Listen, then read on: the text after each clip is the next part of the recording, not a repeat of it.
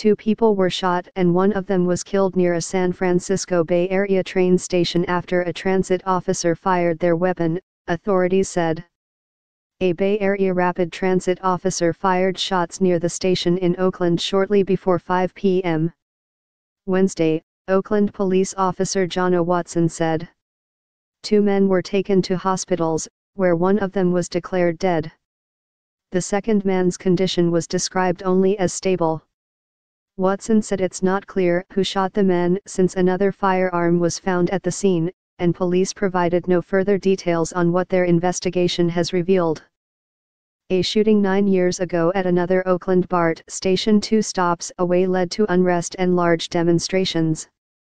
Former BART officer Johannes Meserole was sentenced to 2 years in prison after he was convicted of involuntary manslaughter for fatally shooting Oscar Grant on January 1, 2009 on an Oakland train platform. Meserole is white, Grant was black and unarmed. Grant's story, and the shooting, were the basis for the 2013 film Fruitvale Station.